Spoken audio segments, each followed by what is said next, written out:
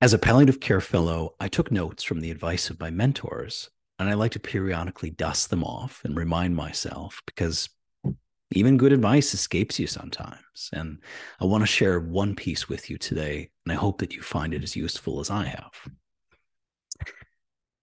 Residents on rotation sometimes ask me, what do you say to people who are dying?